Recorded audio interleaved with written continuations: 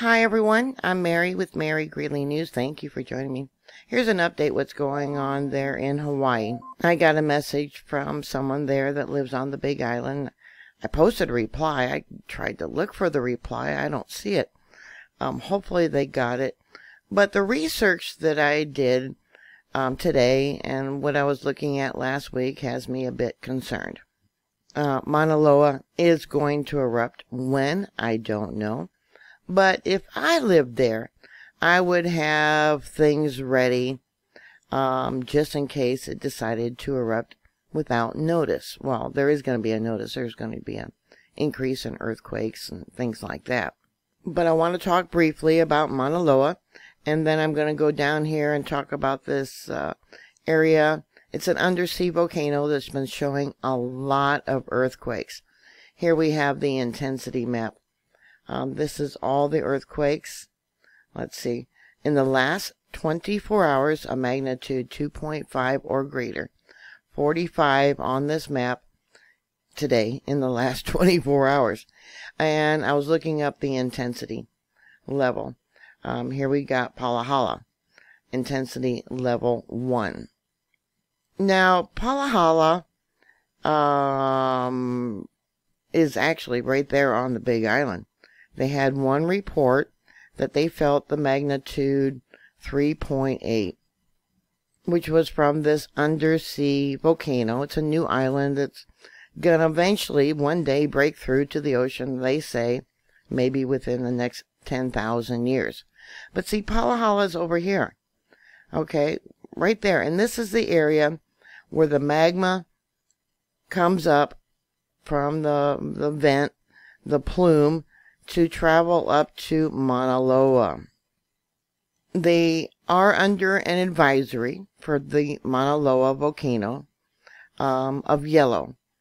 They know that the magma has traveled to the upper magma chamber. And what has me concerned is a research paper published by USGS. It says some eruptions from Mauna Loa begin with only brief seismic unrest, although others follow several months to a year of increased seismicity. Once underway, an eruption sheds lava flows that may reach the sea in less than 24 hours, severing roads and utilities. Well, if history has a way of repeating itself, and you think about the last eruption of the volcano there in Hawaii, at Kilauea, and all the problems, Fissure 8, all the problems of all the people evacuating and trying to find places to stay, roads that were cut off, they had a lot of warning of what was coming. But there at Mauna Loa, it could erupt without any warning, or at least with only a brief seismic unrest, a brief, very brief period of earthquakes. I was thinking about that movie, Dante's Peak, where no one would take the warning that the volcano was going to erupt, and yeah, lava bombs and heated waters, and I'm sure lots of you have seen that movie, Dante's Peak. This paper goes into the 1950 flow of the Southwest Rift Zone eruption. It advanced at an average rate of 9.6 kilometers per hour. It says, although the flows must have traveled much faster near the eruptive vents. The flows reached the ocean in approximately 3 hours from the beginning of the eruption. Think about bridges, earthquakes, when they had the eruption there at Kilauea. There was some large earthquakes, damage to buildings, roads were separated, uplift, some subsided. If the lava flowed from the volcano in just 3 hours, and you're not prepared to run for your life, with just basically the clothes on your back, you're certainly not going to be able to get animals or possessions out in time, right? They're evidently watching the volcano. It's at advisory yellow right now. Threat potential is very high. An earthquake that also occurred today This was an intensity level of 2, a 2.6. Again, that undersea volcano. And it was reported to have been felt in Palahala. I'm sorry if I'm pronouncing it wrong. Okay, my other concern is that we have magma that flows from Palahala all the way up to here to Mauna Loa. And I worry about the slump. Okay, the slump is made up of several layers. We got this mountain, we got cliffs, and then there's this plain, this flat area, that they feel underneath this plain is a block zone that would prevent the side of this mountain from sliding into the ocean. But then you think about avalanches, okay? You have snow on top of ice. Same principle. You got several layers of rock. Some layers are more stable than other layers. But once the upper layer of snow decides to slide across that other layer of ice that is melting underneath and creates an avalanche, there's no way to stop it. And that is my concern because of all these earthquakes that have begun to happen here at this underwater volcano that are being reported all the way over here in Palahala. On this paper, I'll give you a link to this paper. They have an image of the Big Island. We got Mauna Loa. We got the Southwest Rift Zone. Yeah. This is a fissure.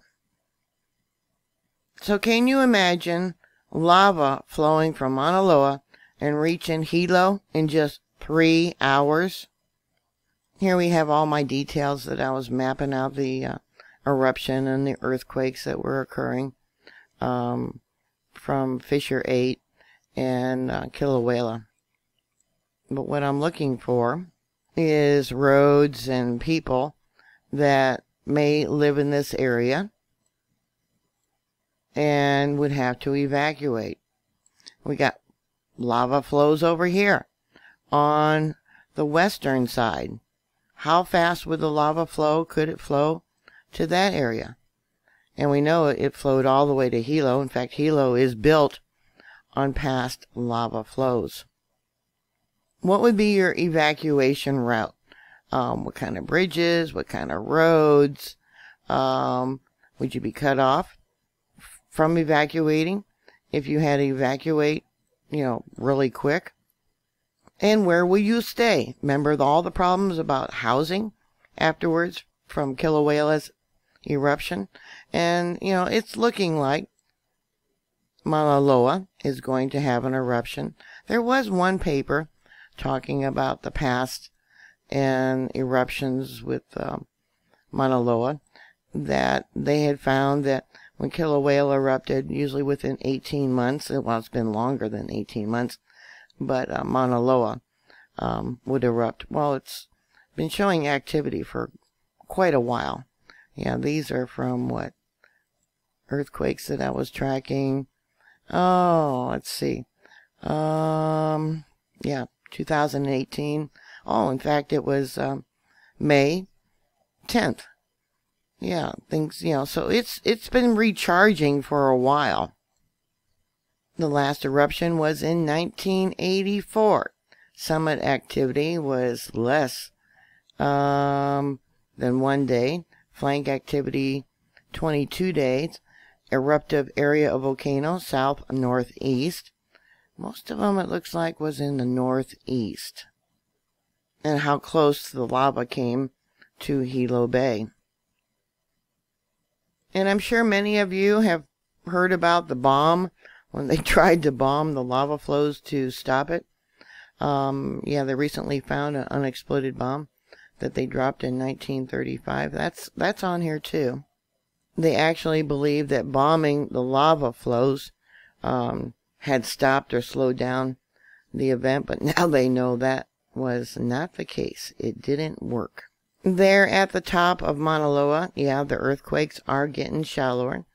I remember when I first started learning about volcanoes, when when that volcano, before it erupted there in the Canary Islands. I knew within about 2 weeks because they were giving us live gas readings that it was going to go. And luckily that volcano erupted off the the southeast side under the water of the volcano. Luckily that happened. But that started my quest for knowledge to learn about volcanoes and how they work and the triggering event, etc. But going back to that, to make a long story short, they knew that once the earthquakes got to be less than 5 kilometers in depth, which is about 3.1 miles in depth, they were going to evacuate.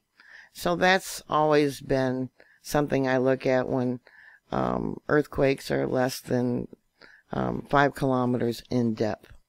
Now these earthquakes, you can see we got minus 0.9 kilometers. This is the summit.